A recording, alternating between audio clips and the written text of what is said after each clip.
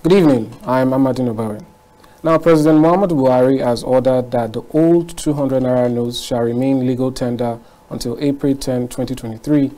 This is an extension from the earlier dates of February 10, 2023. He says this is to alleviate the sufferings of Nigerians and also to ensure easy access to cash. I'm sure you're aware that there's been widespread demonstrations and riots across the country and attacks on banks, mostly by youths who feel aggrieved by different problems across the country caused by the policy and some other issues such as fuel scarcity. Tonight we'll be shining a light on the impact this will have on the 2023 general elections, which are just 10 days away.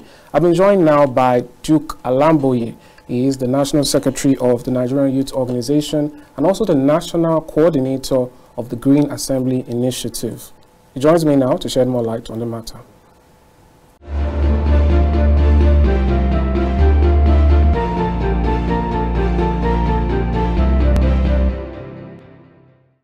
All right, Mr. Duke, welcome to Top Talk. Thank you very much. All right. Should I say Happy New Year? We're meeting for the first time this year. Yeah, it's been a while. Welcome back, sir. Yeah, thank you. All right, let's start with, what's going on in the streets there. The demonstrations we are seeing, the riots, the violent attacks and all of that, what do you think is really, causing it in terms of the allegations we are seeing? Recently, the Edo State governor accused the former governor, I'm talking about Amadin Ogbewe, of being behind it. And some other persons say that these attacks are, staged to cause a certain reaction. Do you think this is true, or is this a genuine reaction to the hardship Nigerians might be facing? Well, we have to also look at it in two ways. It's a two-way coin thing. So because we have a lot of things going on in our country now, the populace in the country facing lots of hardship in terms of financial hardship, fuel scarcity, political permutations, preparing for elections, campaigns, and all of that. A lot of things happening to the citizens of this nation. And at the time, people are getting confused, getting more tensed, and hitting up the whole polity. The instance of the Edo State government's governor's speech pointing fingers at accusation at Amadin Ogbewe could also be true. These are old politicians that are struggling with the new trend of politicking. They are, for the first time, they are seeing that it is no more business as usual. They are seeing the authenticity of the electoral laws. They are seeing the workability of the electoral laws. So they are trying to fine-tune themselves into the reality of what is happening, and so therefore it's a struggle to pull off from the old system to ensuring the old system where you don't have followership but you win election, the old system where you just need to gather thugs and then you pull up ballot boxes and then win your elections, the old system where you just bring lots of money to the polling units, induce people with monies and then win your election. These things, the electoral laws have slated it so clearly that it might not be so possible. So you're seeing them still struggling to come up with a new method of adapting to what is real now in the politics. The likes of Amadin Ogbewe, without bringing him down, we know his antecedents, we know what he's capable of doing, and these things are no more working. You can see him come out to a campaign ground and people are actually to his face campaigning that it's not a possible candidate, even going against his national presidential candidate. In the fora too, he was about to make a speech, I think a Labour program or so, he wanted to make a speech on behalf of the presidential candidate of the APC, and he was shut down because these are no times that you come to tell people things that are not real. These are no times that you tell people the hardship facing them is not true. These are the times that when you speak reality, if possible, campaign apologetically to the nation so that they can understand that indeed you've done very badly, but you're thinking that the new government can come and redeem what has been done badly. So I think in one way, if you look at it, what the Edo State governor is saying is true, because he is one person that has always stood firmly to say democracy must stay. And for democracy to stay, we saw the level of humiliation and intimidation he went through. But because he had the people by his side, the new electoral law favored him. That's why he had the second term into power. So he believes now and understands that 2023 election is about the people. We've seen him in so many fora also said to Nigerians and youths of his constituency, his states, that look, we should not undermine this 2023 election. Is going to be people oriented. He has run election on this platform and he understands what it means. So I think if you look at it those two ways, these are two very strong characters in the state trying to ensure that the real essence of democracy and the right to vote properly is carried along in the state and maybe affecting the whole entirety of the country. No, let's take it now to this policy and the hardship we talked about. The president seems to have considered halfway, by saying the 200 naira notes will continue, but the rest will remain illegal, not legal tender. So the question now is, with the hardship we're seeing, we've seen different accounts. We've seen some Nigerians go naked in the banks. We've seen some, having to sleep at the ATM overnight. These things are going on, but somehow there's still this talk on the grapevine that people still like the policy, even though they are suffering. So let's talk about that. That paradox. Well, how can people say that the policy is hurting us, but we want it to continue? First of all, let me draw your attention to the fact that even in our homes, for us to get improved on a certain standard, we'll suffer the period of that, the process of that improvement. For instance, we have a 2-bedroom flat and we need to move into a 3-bedroom flat, or pull off the 2-bedroom flat home and build a more accommodating home for ourselves. We go through those difficult times where we have to constrain ourselves, sleep in a particular part of the house, or move out of the house, get ourselves accommodated. So many inconveniences that comes with new development and new innovations. This is what we are going through. Nobody in this country, every sensible person, would not come up to say that this policy is not favorable to our nation. Nationally looking at this policy is fantastic, is generally accepted, but there is an aspect that is so painful. The persons, the Buddhists, the elites of our nation that have ordered this currency in their personal homes are the people causing this problem to the efficiency and effectiveness of this new policy of rebranding the money so that we can have a brand new floating economy. They have ordered these funds in their personal homes so that bringing it out is becoming a problem in millions, in trillions, some of them. So bringing it out is becoming a very big issue, as they know that the law will pursue them to that regard. So if it is seamless, if it's in a nation where the monies were quite in circulation, and then it's just to give it back to the bank gives you back a new note. It's as simple as and seamless as ABC. But we see that there's also a checkmate on this policy. The checkmate is, what amount of money are you bringing? Where are you bringing it from? You cannot take 3 trillion, you cannot take 2 trillion, 1 trillion, 500 billion to the bank today that you want to exchange or you want to bank from your home. There will be questions to it. The EFCC will rise against you, ICPC will rise against you to know where these funds are coming from. This is what they are running away from. Unfortunately, they are going to lose, because I appreciate the government of the day for them to have stood firm. Today, I was proud of the president. He stood firm on those. Most of these currencies that are missing in circulation had the 1,000 naira notes and 500 naira notes that are being hoarded. So, to ease the tension for the innocent Nigerians that are suffering, receiving their monies, they've allowed the 200 naira notes to float. Let me tell you something. It will not also augur well. Until it will continue, until one place I expected the president to have also put some leverage is let the 200 naira note continue until they have received good chunk of money. I think he said about 2.7 trillion is still hanging out of circulation. Believe me, those monies will not come. Majority of those monies will not come because they are not in the hands of the poor Nigerian. They are in the hands of these politicians and rich men that have hoarded money outside the bank premises.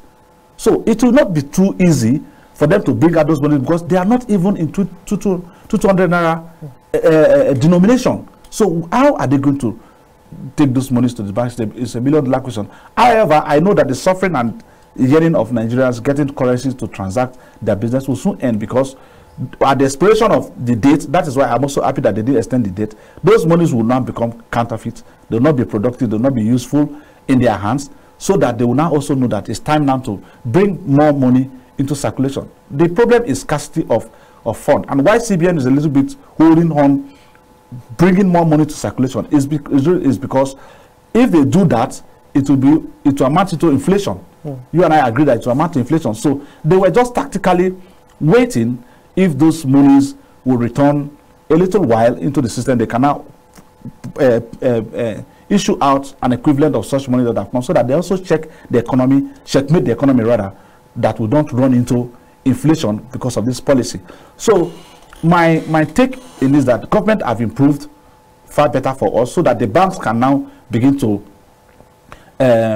give 200 notes. You can imagine yesterday I was in the bank and people were giving 2,000, and that is because of the denomination issue. Now that they've said the 200 note will continue, people can have money, enough money to take from bank and give to the bank. However, I'm still looking at a pointer where those monies in the hands of the central bank should know from today that those 1,000 notes are not not with me, not with the likes of you. It is in the hands of a cadre, a particular level of people in the country. And for the fact that they are going to be pursued on how they got those money and why it is ordered, they will not bring it out. Those monies will go. So I'm also appealing to CBN that in no time they should count those monies as monies that are gone into the system and try to see how they can help the system to float again, pump in more money to the economy, so that commercial activities are suffering. Commuters, transportation is high, and it's a very fantastic policy where we have what they call it, less money in circulation, but an automated so I think it's going to be very, very fantastic as a policy. On its effects on the election. Yes. I don't relate them. I don't relate them at all, because the election we're going in, I don't see what the use of money is. Like the last time I was in the studio, I talked about the INEC. When INEC raised an alarm that it was going to affect them, I was wondering, because for you to have registered with INEC, you would have your CCSC certified. It means that you have an account system, and then it's just very easy for the banks to go through those accounts and e-payments, and then they are all done. Little fuel monies to be paid today, everything can go through e-payments. So I definitely condemned that insinuation that is going to affect it. They all know. See, it's high time we left our country to grow. They go abroad, they see how this system works, they see everything that goes on outside, and when they come to our country, they want to still make it look like it's an archaic thing, like it's not possible. It's very possible. Anybody that is not hoarding money in this country will appreciate this policy. We want an improved economy. We cry about the economy. So what an improved economy? And one of the ways to improve the economy is to make sure that there is enough flow of cash in the system for people to transact business. You can imagine about 2.7 trillion as of today is in circulation, and is not in circulation, rather. It's ordered somewhere that nobody knows. So it's quite very dangerous for the economy. It has nothing to, this policy has nothing to, negatively, nothing to do with the election that is coming. Rather, it has positively, because the level of financial inducement will reduce very well. People will come out and vote their conscience. You can't promise them this. And you cannot also pay people the money you don't have. If you want to induce anybody financially and you begin to spread those kind of money in the country, the banks will know, CBN will know. So do you think they don't have access to these new notes? Are politicians who have I mean, we don't have as much as such money out, this new money out, for them to use for the general election. But there's a new dimension. For you to buy about 60 million or so electorates that's going to vote in this election, and even if it is 1,000, that's about 6 trillion. Yeah, but the issue now is. So I don't think CBN has printed the new currency. I don't think CBN has printed up to a trillion naira in circulation. I know, but the issue now is, it seems as though there's this joke that's been running about since this whole issue that 1,000 naira in the hand is worth more than 10,000 naira in the bank. Because of the fact that cash is now rare. So do you think there's a dimension where people who wouldn't even accept 10,000 naira for their votes will now accept 2,000 naira because they have no cash? The same thing we're saying. Now, the new notes in circulation is not for an individual. It's for the country. So that's why you're seeing it even scarce in banks. That's why you are giving 2,000 naira. So you that ordinarily you are even having 2,000 naira, do you think that it's possible that the bank will give the whole of the new notes available in their coffers to a politician? It's not done. And don't forget that CBN is also monitoring how money flows in the banks presently. So that's why you're seeing that they are giving those money little to people to do, because they don't want to hear that you have given somebody even about 20,000, one person. Do you understand? So it's not going to be easy, and it's a good effect at the part of the election. Right. It's going to help the election run smoothly, and people are going to vote from their perception and conviction. All right, that's what I was just about to get into. How do you think people are actually looking at this close to the election? Now, there are some persons within the ruling party who feel as though the closeness to the election is going to make people, vote against the ruling party. Now, but from your explanation, it seems as though it's a people-friendly or a popular policy amongst the people. So the question now is, if it is a popular policy amongst the people and it is brought by the current government, why do some or those running for election under that party feel as though others are going to, blame them for their sufferings and vote them out? I agree with you. You see, that's why, sorry to say this, that's why I always refer to the APC or the ruling party as an unstable party. This is the first time politically I'm even seeing a party with party members witch hunting party members, party policies witch hunting party members. You see, it's a very fine policy, also a little bit untimely. Now, that is at the side of the ruling class, the ruling party. In the eyes of the opposition, it's fine, because we also know that vast majority of these monies we are talking about is domiciled within given people, a given set of people, and all of them, they are also running election. If you come out to cry as someone running election that it will truncate the election, it will have negative effect on the election, the question people will direct to you again, why? Because obviously you're not running election with money. You're running election to convince people to go and vote for you. So there will be lots of questions to that effect. So you see, they are complaining because they are the people having the funds with them. And it's unfortunate that the way the policy had gone, it will affect their level of withdrawal or the level of plans they have to induce. The government have not done very well. So the only way they can win also is also to induce the people that are poor, that are going to vote, to induce money on them and ensure that they get their vote. So this policy, Mohammed, the president, having said that he wants to have a clean electoral process, had also known that what basically mar our election is financial, apart from violence, financial inducement. So the laws already have controls. The new electoral laws already have some level of controls on violence. So the other way politicians will smartly go about winning election is financial inducement. And this policy is very timely. That's why I said it's very timely to election. However, painful to those persons that have planned to do the smooth, fair, free election process we're going to have. It's painful to them because their plan is being truncated by this policy. That's why you see they are fighting the policy. If not, it's governors do not have anything to do with this policy. It does not affect them. If they are sincere to themselves, the money the monies of a particular state are in the hands of the CBN. They will definitely get new currencies. Transaction levels are streamlined and limited and all of that. So it is a clear policy that is brought up to checkmate economic activities in the country. However, also timely to some persons, untimely to some persons, depend on the fate of what you want to do. People that run an election that do not have money but have the people that will vote for them today are happy, because they will not tell people that, okay, even if you were not going to vote me because party A was going to give you money, the money is not even available, so that will not happen. So why not vote for me? And people will now begin to sit down back, reactivate their mental and thought process to say, okay, well, it's high time we put people that are important positions. So that's exactly what is happening. All right. What do you make of this accusation that opposition parties are not considering the average Nigerian, and that they're just looking at their chances of winning?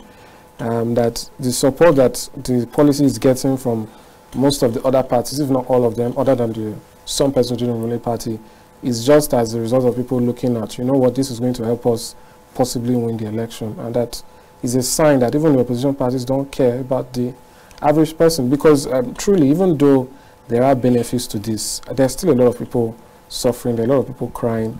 You know, I had a call the other day from someone saying that they've sold about 3,000 naira in a couple of weeks, 2 weeks, that people don't buy things anymore. And so, you know, the regular person out there is still having this issue. There's a vox pop the other day that went viral, and a young, not a young woman, pardon me, a middle-aged woman says they should bring the money before she votes. Even in Edo State, while they are demonstrating, they are saying no cash, no votes. You understand? So this pain, people are saying that why is the opposition party not? Why are they not, you know, clamoring for? Shouldn't they be those ones saying the policy is not people friendly because people are suffering? The policy is people friendly. The policy is economic friendly.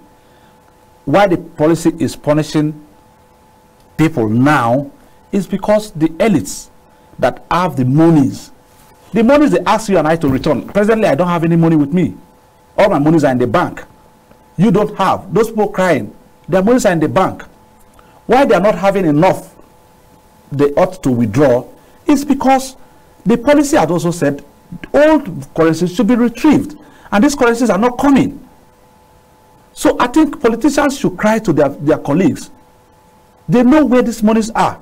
In fact, if it would be very possible for even CBN to, they have done, CBN had even helped us a while. They have said that such amount of money is not in circulation. So the advocacy should be, who are these persons holding this money?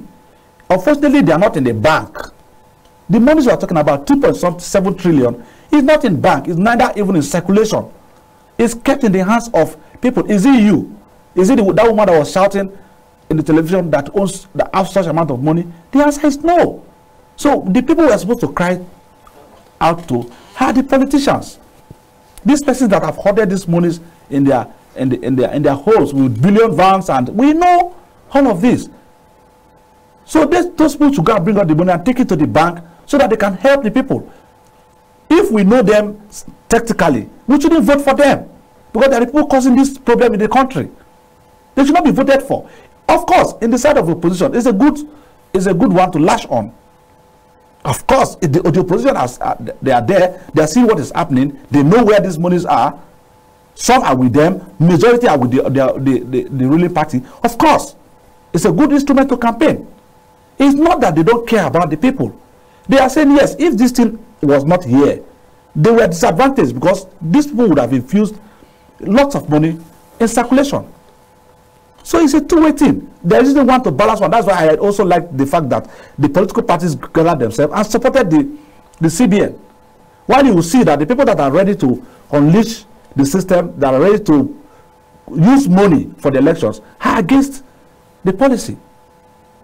So it's two ways. However, whatever way you look at it, it is just the poor masses that have small meager amount of money in circulation for transaction, immediate and financial commercial transaction, that are not able to get it, because CBN has also said that except these monies are returned in their numbers, we cannot pump in more money. The effect of it is that if they do that, it will cause inflation, and the cost of things will rise. More money will be chasing fewer goods and all of that. You know the implications, the trending implications of those things, which we have to start preaching to people. I'm sure when a new government comes in, they will review these policies. One fact that I know the CBN is also trying to do, as much as the security agencies and not the presidency, is to block, because we don't have any reason why 2.7 trillion of Nigeria's money will be stocked away from circulation, if not for political. Okay, that's fair enough. But what about the legal aspect to this? The legal aspect to this. The Supreme Court says the status quo remains. Everything should be legal. Okay, let me ask you something. Doesn't that set a bad precedent? The Supreme Court is federal government. Yes. So federal government cannot judge a matter on its own. I'm not actually seeing the Supreme Court judgments. No, because in President Buhari's speech, he says that he's aware that there are pronouncements on the matter. But then his own pronouncement is it varies. It's supreme. It varies. That's what I'm saying, because legally, I'm not a lawyer, but I think legally you cannot adjudicate on your own matter. Like sit down and say you're the judge on your own matter. The Supreme Court is federal government. Well, so the federal government policy, but they do have jurisdiction. Yes. So, federal and states. So I think instead of the Supreme Court to come out openly to oppose its policy, because this comes out, the CBN also have the legal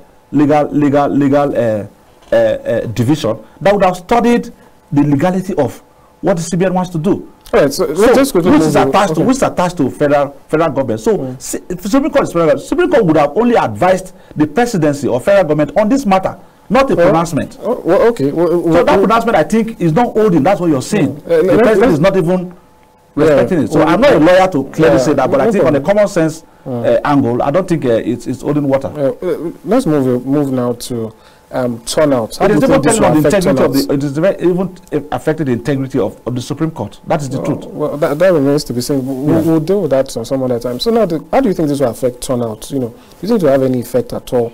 I'm talking about because we talk a lot about the Naira swap, but there's still the issue of fuel scarcity in states under not the Federal Capital Territory. Outside of the Federal Capital Territory, most people buy fuel for outrageous prices. So it's only within here that within the capital here that we see that things are kind of steady. So all these things involved, do you think it will have any effect on how people turn out that day? There's very high level of determination. Nigerians want good governance. Nigerians want an effective and feasible change, not that change that they preach that is prosperous. That change that looks like a mirage. Nigerians have tasted every level of pains. Nigerians have tasted every level of enjoyment. And I tell you, we've not really gotten the gains and true benefits of democracy. 2023 elections, Nigerians are key factors to producing good candidates at all strata. Basically, and most importantly of it, is the presidency. So I'm going to sit down here and tell you that whatever way they're going to frustrate, whether with fuel, whether with Naira swap, whatever way you want to call it, the determination level is high that people will trek to ensure that they go and vote. And this is the message I really want to pass. Nobody that is determined for good governance, nobody that is determined that Nigeria should have a better leadership, nobody should be deterred by these factors that are trying to put limitations to our ability to go into these 2023 elections. Everybody's hands should still be on deck. Like me, Tuesday or Wednesday, if it will take me to trek, I would have trekked down to Port Harcourt, get myself prepared to vote. So this is the spirit we have, and that's why I see people are reacting to it.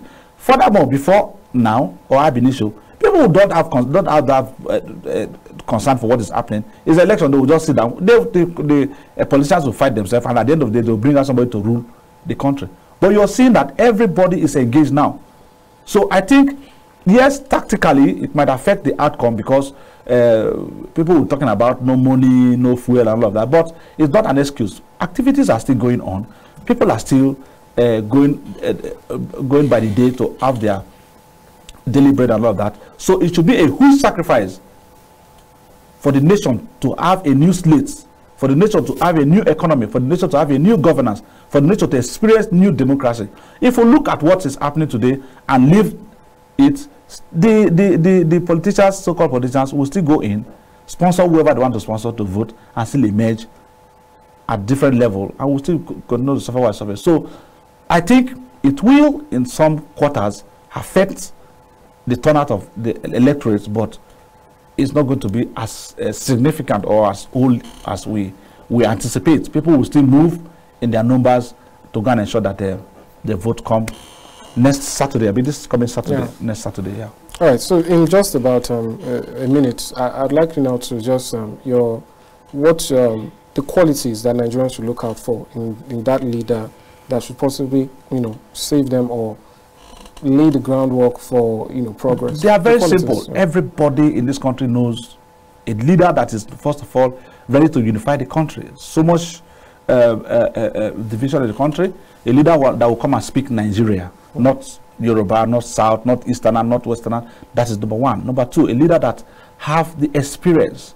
A leader that have been there, that knows what true governance is, that knows the intricacies, the holes to puncture. That's what we need, that have a repentant heart to say that, look, our nation had gone down the drain. We have to pull our nation back. A leader that is focused, that understands that the future is in the hands of the youth, not just saying it. A leader that will come in and fix ministers. We want to see ministers within the age of 40, 30, 50. People that can propel the nation, drive it to a sustainable democracy, a sustainable economy, a sustainable socio-political country that can thrive and stand the test of time. We are very, very, very below average. So we need a leader that will bring up these indices, that understand that insecurity is a cankerworm to economic growth. All right. Thank you very much, Mr. Duke Alamboye, for coming. It's a pleasure. Talk. Thank you very much. It's a pleasure. Thank you.